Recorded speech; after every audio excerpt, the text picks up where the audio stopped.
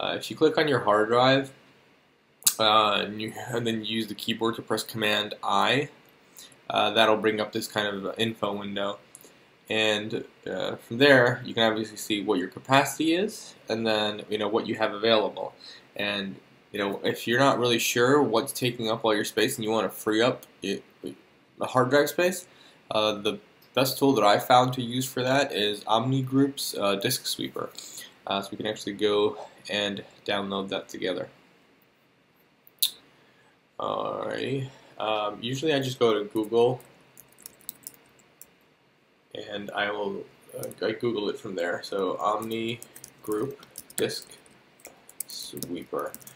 There are other options out there like Daisy Disk, but I find that this one is the most straightforward, where it shows you the largest files on top and the smallest files on the bottom, so that they're just listed in size order, and you don't have to kind of dig through folders to see which folders have the most stuff and deal with the weird colorful graphs.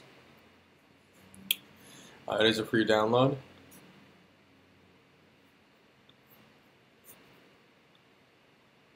Alright, got it in my downloads folder. Let's export it.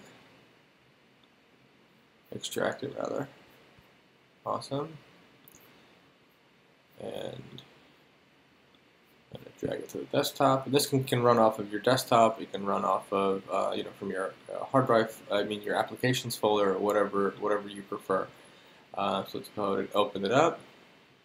It's going to say, hey, you downloaded this from the internet. Are you sure you want to open it? Say open. Okay, and then it'll give you the list of your disks. So the disk that I want to sweep is Macintosh HD. Alright, and we'll hit sweep, and we'll give it some time to size. Now you know that this is working or in progress while it says sizing, because it doesn't give you like a loading bar or anything that it's still working. But up top, towards the menu bar, you'll see that it has sizing in parentheses. That means that it's still working.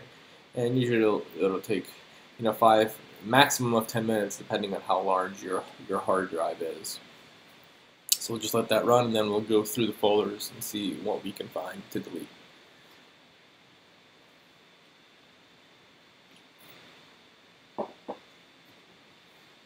So it looks like the sweep just completed. It swept a total of 479.7 gigabytes. And on the left-hand side, you have a list starting from the largest files, going all the way down to 0 bytes, which are just probably empty folders. So I like to start with the users folder.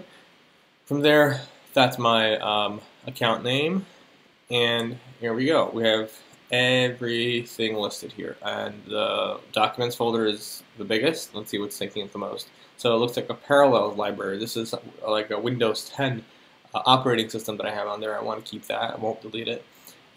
Desktop, and something called file system. So inside of my file system, I have a bunch of games and flash drive material, stuff for my dad. So you can obviously go through here and delete the stuff if need be.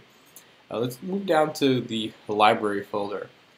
In here, I have something called developer. That's Xcode. Want to keep that, won't delete it. Application support.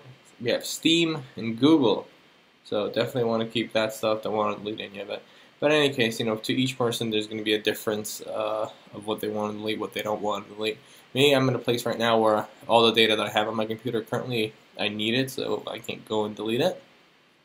But this is just a method so that you're aware of how to, kind of sweep through your data and see what is and what's taking up all of your space. So that's about it for today, guys. Thanks for watching, and we'll see you next time.